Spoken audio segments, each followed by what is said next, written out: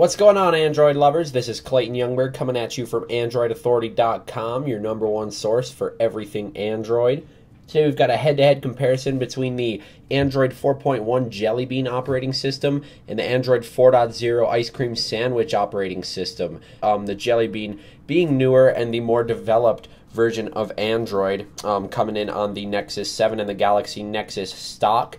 And then the Ice Cream Sandwich operating system released some months ago in the winter of 2011-2012, coming on the Galaxy Nexus first. And we've got two Galaxy Nexus here to compare these two operating systems. On my right, I'm running the Jellybean AOSP operating system, no mods, complete Android open source project install. And then on the left, I'm running the Ice Cream Sandwich operating system, complete factory stock on both.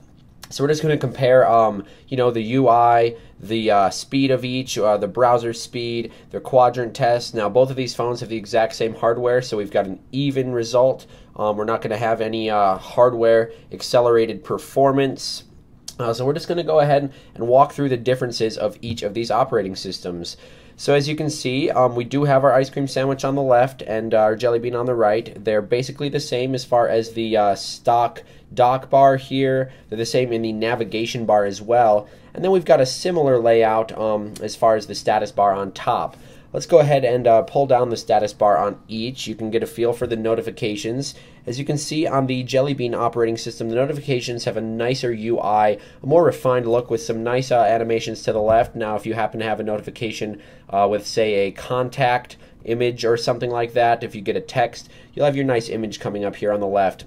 Now, it's the same on Ice Cream Sandwich, but they've dedicated a little more space and a little bit nicer UI on the on the Jellybean operating system, I'm sorry. Now, anyways, in the top left, we also have our date and time on Jellybean, as well as our settings, easily accessed with the slider there. Now, our settings are also easily accessed on to the right of the date on the Ice Cream Sandwich operating system. Now, to remove all of your notifications on Jellybean, you simply tap the little tiered layer thing there, and then you tap the X on the Ice Cream Sandwich operating system. Now what we're going to want to do is go into the settings. We'll go ahead and tap these at the same time. Looks like the Jellybean came up faster than the Ice Cream Sandwich operating system. So now we'll just walk through the actual things included in the settings here. We have our Wi-Fi, of course, Bluetooth and data usage monitoring on each. Go ahead and go more. Again, it looks like the Jellybean made it there first. We have our mobile networks, our Android Beam and NFC on each, so both of these do have native NFC. You're going to need a phone with an NFC chip, which we're going to be seeing a lot of hardware integration in the newer phones to facilitate that. So we'll just go back.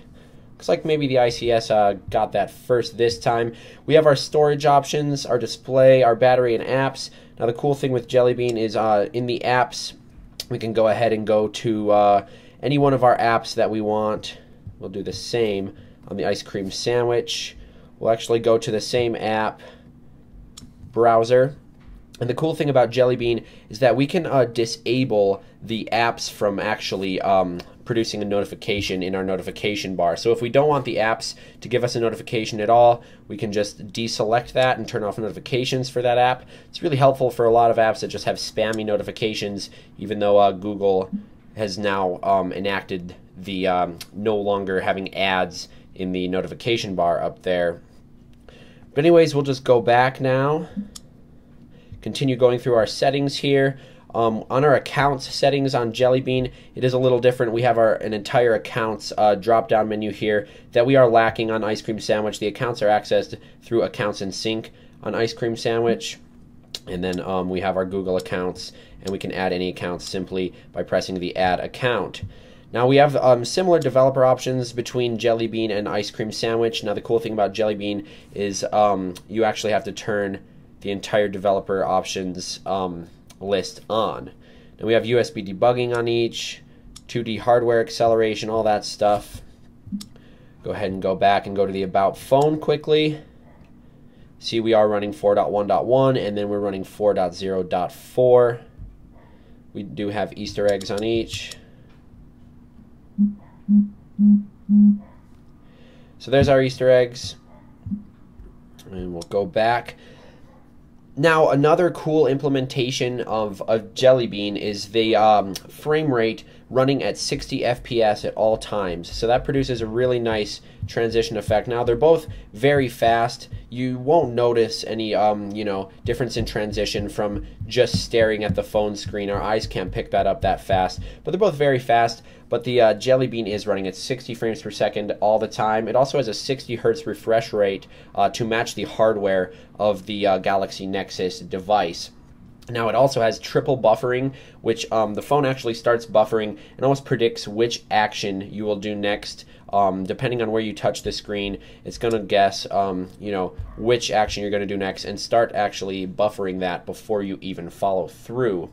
Now, sticking with the home screen, we're going to go ahead and go into the apps now. As you can see, the Jellybean did make it there a bit quicker than the ICS. Now, we do have the links to the market up in the top right, and we'll go ahead and go to the widgets on each. We'll grab a widget and add it to the home screen on each of these. Now, as you can see on Jellybean, the widget's actually interacting with the existing icons, whereas it's not here on Ice Cream Sandwich. Now, anyways, we do have it dropped down. Now, once we do that, we have resizable widgets on ICS, but not for all of them.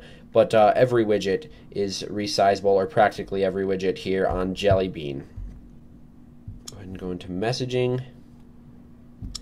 And we'll start a new message. As you can see, the keyboards are almost identical. We don't really have much difference in the keyboard. Once we go ahead and type in the actual messaging here, we do have predictions on each. We also have our voice search, and then our voice dictation, on the Jellybean and the ICS. Now, the cool thing is that Jellybean OS offers offline voice dictation, so you can actually speak into the mic. It will know what you're saying, and then it'll type it being offline. You don't need the mobile network for it to match your voice against the other samples it has in the cloud as you do on ICS. So you get a better experience with the Jellybean OS.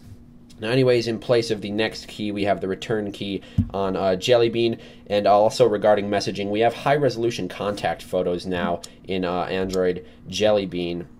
So if you can see, we'll just go ahead and scroll down until we meet a contact photo. I believe that one up here was the only one.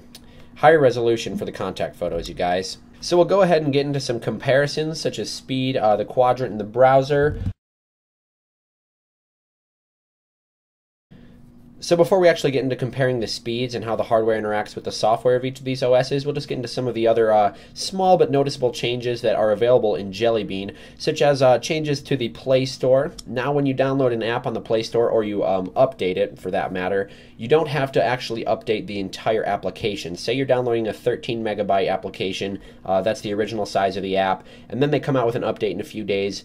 You'll only have to download the actual space needed to update the app. You don't need to download another 13 megabytes to totally replace the app. You just download, like, say, 1 megabyte to actually update the app. Now, that's differed from the Ice Cream Sandwich, where you would need to download the entire application. We also have a new YouTube functionality and Google+. So if we go into YouTube, so you can see here the Android Authority channel has a nice different UI, nicer UI, and then on the ICS it's the classic YouTube, where we scroll through the favorites, activity, uploads, all that sort of stuff, where we can scroll left on the Jellybean and access all of our channels and stuff like that. Okay, so I went ahead and did a SunSpider test on the browsers. I'll go ahead and bring the phones up to the camera so you can see what we got. On Jellybean, we got a score of 1,692 milliseconds total for all of the processes it ran. And then on ICS, our score was 1,880 milliseconds. Now, the smaller the better, so it took less time for the Jellybean OS to actually run through all the SunSpider tests, such as the 3D tests, all of the string tests, all of the different tests it runs in the SunSpider JavaScript benchmark test. So the browser is optimized and a bit faster on the Jellybean operating system than it is on the Ice Cream Sandwich operating system. Now, they're both set up in the same way. We have our tabs. We can simply add new tabs just like that. We just swipe away tabs, and again, and it'll close our browser. Our app management is the exact same, such as the recent apps. We bring it up. See, we have the browser here. So I'm going to put these two together. Swipe to get rid of anything, either direction. All right, so we saw that the browser is a few milliseconds better, and it has a faster rendering speed and stuff. So let's actually just test the speed of the UI operating on the phones themselves. We'll go ahead and perform a quadrant test on each phone, and we'll monitor the frames per second that the animations are running at. So let's get this started. So we did get our results here for the quadrant test. Our Galaxy Nexus running Jellybean got a 2295 total score, and then our Galaxy Nexus rocking the ICS got 1932. So on Jellybean, we did score higher, but that is because of the I/O and the 3D performance. We actually got higher CPU speeds and memory speeds on the ICS device. Anyways, we'll go back, and speaking of hitting the home button, there is the Google Now functionality with Jellybean, which is, of course, one of the gems of Jellybean that ICS is lacking completely. There is no comparison here anyways. So this is the Google Now feature. We'll go ahead and go next. So what Google Now is, it basically shows you traffic cards. It can show you your airline flights. We're going to have to go ahead and enable the location services to use Google Now. So we'll go ahead and go into our settings, use the GPS satellites and the Google location. And now what it actually does is it shows us how many minutes it'll take to get to our house, to work. It'll show us the weather in our area, nearby restaurants, our airplane itineraries, all sorts of great stuff. And then we also have the new voice search integrated. Which brings us to our next test. We're going to go ahead and compare the voice search of ICS to the voice search of Jellybean. Now, we've already established that the Jellybean has offline dictation, but we are connected online for maximum search results. Going to go ahead and hit the mic, speak something into it, and see which one gets us there faster and which one gets more accurate results. Now, I'm sure a lot of you know Jellybean does have the vastly improved voice search functionality that has completely devastated Siri. You might have seen videos like that. But let's go ahead and actually test these two out. We'll go ahead and hit our mics here. Go to AndroidAuthority.com. Opening web page. So we do have the AndroidAuthority.com already opening here on the enhanced Google search, but it did get there a little bit faster on the ICS, as you can see. It is already there on ICS, in fact. Now we're on the mobile version of the website for both of these, and it took us there very nicely. We're going to go ahead and try one more. Navigate to The Cellar, Idaho Falls, Idaho. Navigating. Okay, got it, and this one got it as well. Our GPS is disabled, but it looks like it is taking us here to the cellar. We have the option to actually navigate right here. We can go to the web page, but on the navigation here with ICS, it is already showing us the route, and I live right near this restaurant. So it looks like both of these did actually want to navigate us to the cellar. So they both are pretty great. The voice search on the ICS is nothing to shake a finger at. It is really great. It works well, and so does the Google voice search on the Jellybean system. We'll try one more. How tall is the Eiffel Tower? Eiffel Tower is 1,063 feet tall. So it looks like the enhanced Google search gave us an oral result, and it did show the image here in the nice card form like Google Now does.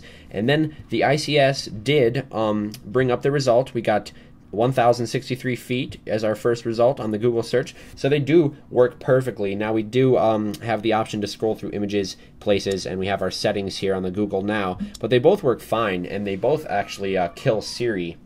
Now anyways, let's check out how some of the hardware interacts with the software. We'll do some camera tests and see if each of them are any faster than the other.